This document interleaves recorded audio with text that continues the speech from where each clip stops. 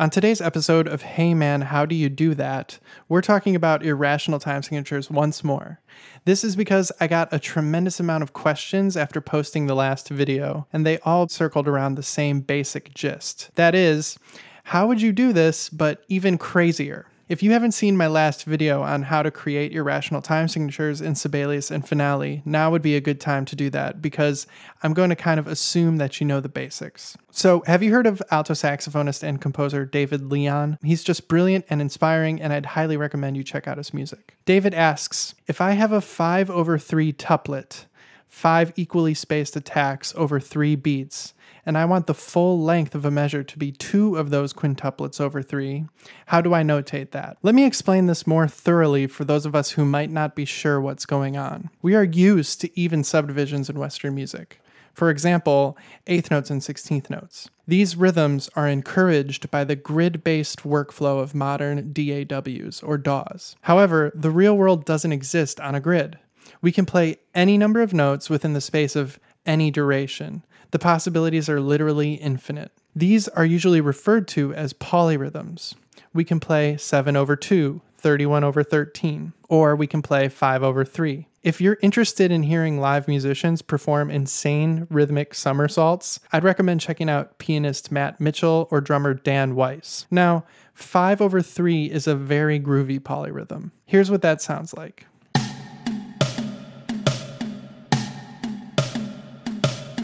David wants to know, what if you wanted a full measure of just 2 of those 5 notes? This is a very complex rhythm, so there are a number of different solutions of varying levels of complexity. I'm going to share the solution that I find to be the most elegant. By elegant, I simply mean that this is the most concise notation that I could come up with. More text or ink to convey an idea in sheet music form more often than not will lead to more opportunities for confusion. The first thing we need to do is find the least common multiple of these 2 streams of rhythm. The least common multiple is the smallest number, not including 0, that is a multiple of both numbers. In this case, the least common multiple is 15. Thus, if we made a grid of 15 subdivisions, all of the hits would fit onto this grid.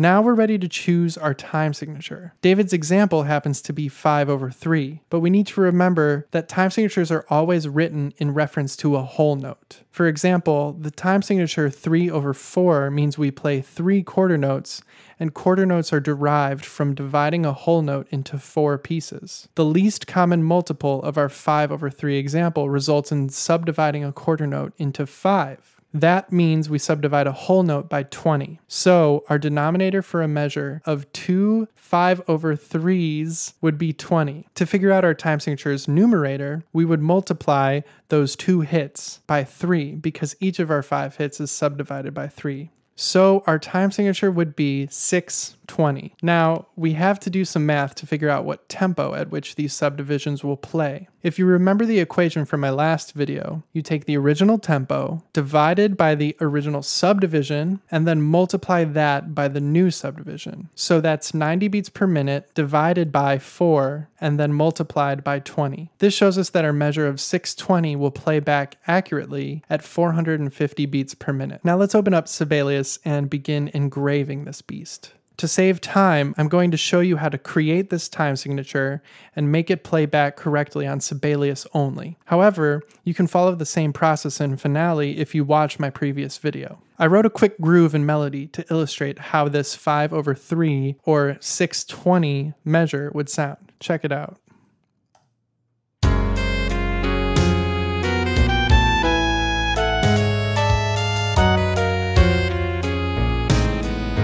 1 and 2 and 3 and 4 and 1 and 1, 2, 3, 4, 5, 1, 2, 1 and 2 and 3 and 4. All right, so this is what the final product will look like.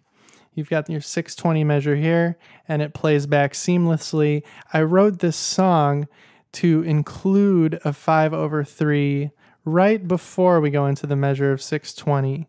That's really useful because it allows the musicians to get the subdivision in their head and to continue in that correct subdivision before they go back to the original tempo. Now, this is a particularly hard one. I've never tried to play this rhythm with other people. I would imagine it's going to take a lot of rehearsal. So keep that in mind. Don't write a measure of 620 for a reading session. So anyways, first thing I'm going to do is I'm going to clear this measure so that I can show you exactly how I made this. So first of all, if you don't know, to create a 5/3 tuplet, normally a 5/3 that's complete and fits into the context of the measure, you go to Note Input, Tuplets, click Other, and then you have to write it as a ratio, and you just write 5:3. The first thing we have to do is establish our base tempo because irrational time signatures are meaningless out of context. That's why I wrote a couple measures at quarter note equals 90. So we're going to establish 90 as our base tempo. So I decided after some experimentation that it would make the most sense to write a bar of 6/8 to display the music the way that I want it to look. So I created a bar of 6/8. Then I immediately hide that time signature because we never want to see that again. And then you write out the music. So this is what it looks like at the end of the day. You might notice that I have hidden some other notes in the third voice, which is down here on the keypad. The reason I did that is because in order to get this to display correctly, I had to write it as eighth notes and a quarter note. So you'll notice that's 1, 2, 3, 4 beats in this measure of 6/8. How is that possible? Here's 2 quarter notes. Here's just 1 quarter note in a bar of 6/8. So the way that I did that was by writing it the way I wanted to display and then hiding these eighth notes because you don't want to see them. You want 6 beats to be present for the playback, right? But you don't want to see 6 beats. You only want to see these 4 beats. Once you've done all of that, which took a minute because I tried a couple different time signatures to see which one would lend itself most easily to this idea. Once you do that, you just go to Text, and under Styles, you find Time Signatures Special. You just click the first one, a regular one. You don't need them to be huge. And you just type 6, press Enter, and then 20. And it'll show up on every staff and look pretty great. This isn't going to play back at the right tempo, as you might remember from my last video. To get it to play back correctly, you have to write in the tempo and then hide it. So we're going to do eighth note equals 450. The reason it's eighth note equals 450 and not quarter note equals 450 is because I used a bar of 6/8. If you used a bar of 6/4, you would want a quarter note equals 450. Basically, the equation tells you what the pulse is going to be in the new time signature. So keep that in mind. Then you press Shift Control Hide. Make sure you write your new tempo on the next measure and hide that as well. And there you go. This is going to play back correctly. There's only one step left, which is to indicate that these subdivisions are 5/3. And as you'll remember from my last video, we do that with an open bracket. I'm going to show you a cool thing you can do on Sibelius and Finale as well, actually, which is to use graphics inside your score. And the way that I created these 5/3 brackets was to simply press Shift Command 4, screen grab this bracket. You want to make sure it's cropped as closely as possible so you don't have a bunch of extra white space above and below this bracket, because that's going to conflict with the rest of the notes in the score. You don't want to get that end bracket. You want to go just to the end of the bracket there. Screen grab this. Now that's going to go onto my desktop. Wherever your screen captures save, go to Symbols, click this drop-down menu to edit symbols.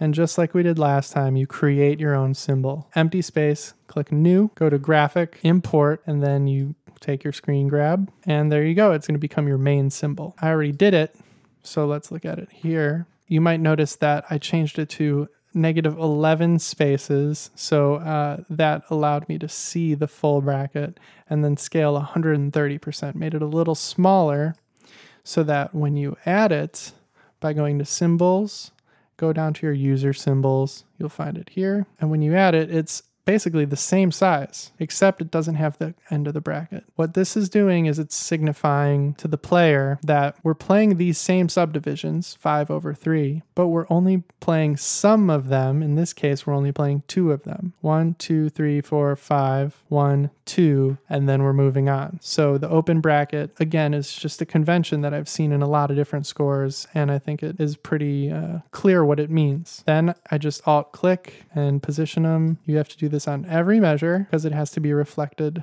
in the entire score. And there you go. So now we have this. Now, before signing off, I wanted to consider a comment from my last video, and I'm so sorry. I had to delete that video and re-upload it. And so all the comments got deleted. I don't know who left this comment, but if you would, just let me know in the comments to this video and I'll shout you out. This person said, I'm looking forward to a composition with x over the square root of pi as a time signature. And of course, I thought that was hilarious, but then I started thinking about it more and I realized I just wanted to know what that would sound like. And I want to convey to you that it's totally possible to experiment with these things. Don't write off an idea like that. What would 3 over the square root of pi sound like? I mean, what would that mean? How would that sound? I imagine if it were possible, it would probably sound cool because pi is such a beautiful number. Pi is the fraction of the circumference to the diameter of a circle, right? So it's something that just occurs naturally, and it's an irrational number in and of itself. It has a precise value, but that value can't be expressed with a finite number of digits. That in and of itself just makes it such a fascinating number. The square root of pi, then, is necessarily also an irrational number.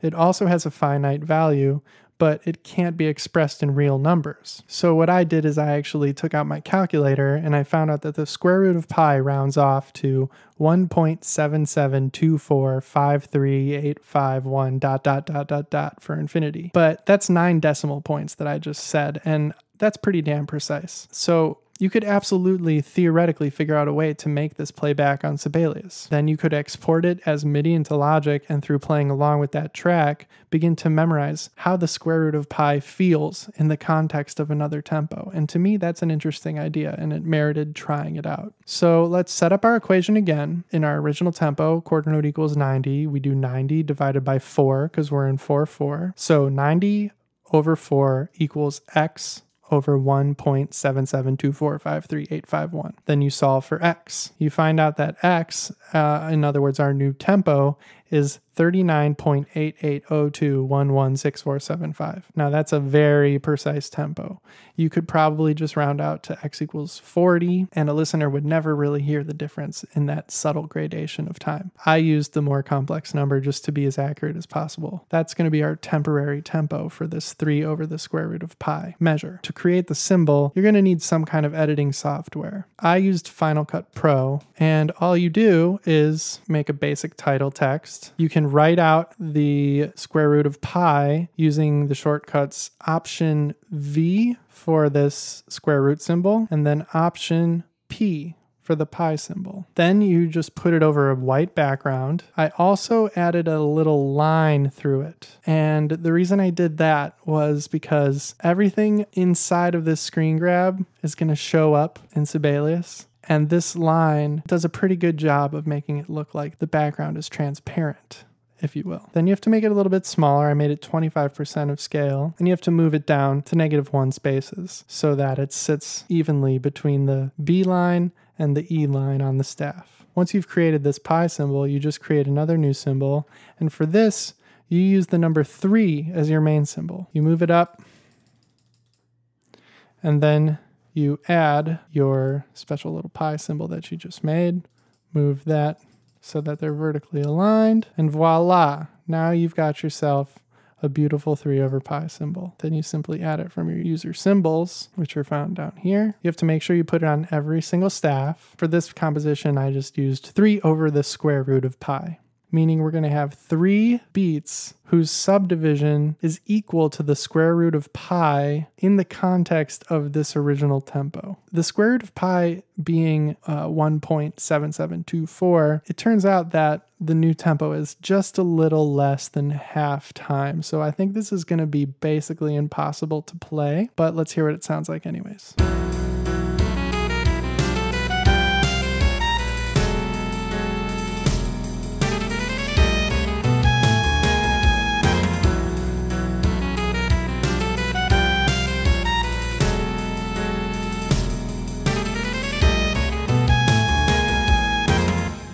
So I created my 3 over pi symbol. I also forgot to mention that you have to create a new tempo. Quarter note equals 39.8802. Hit that.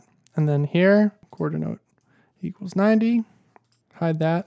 And there you go. You've created a measure that is technically 3 over the square root of pi. So it goes from 4, 4 to 3 square root of pi back to 4, 4. It begs the question, why though? Why would you do this? If you think it sounds cool, then that's good enough of a reason for me. This whole exercise was simply to prove a point. Anything is possible. With some workarounds and some common sense, you can follow your imagination. So I appreciate you listening and watching. Check out my score study series. I just put out a video called Fractals in the Music of Carla Bley. Check out my big band, Big Heart Machine. We just put out a new record. Keep your eyes peeled for the new record from my band. Little, we have a record coming out called Viscera. Stay tuned for more videos coming soon.